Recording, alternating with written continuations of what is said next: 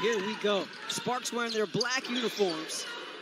The wings in the white. Here's Erica Wheeler with the big free agent acquisitions for Fisher and the Sparks. And Nneka, a nice up and under to get things. Imagine being a rookie coming in without that chance to work, to learn, to gain exposure. That's why with Phoenix, she was really cut before the season even had a chance. She had a chance. Harrison very collected down there, took her time, able to get a nice touch.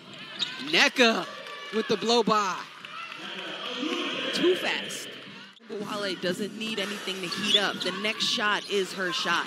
You've got to be locked in and continue to work. It's Nneka going to work. Kisses it off the glass. Now 8-point cushion here for Dallas. Nneka has a mismatch underneath. Can't get the bunny, but stays with it. Sparks down by 11 here in the third.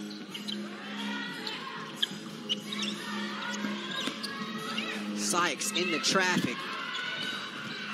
Regains the possession underneath to Nneka with the reverse layup. Staying with the play. You know, for a second there, the Sparks did. Oh, it's like he said, let's allow her to also enjoy the journey of her career and not just load her up with a ton of everything. Like, you know, victory run a little bit. Victory run. But she's already there. It's a 20-point lead now for Dallas.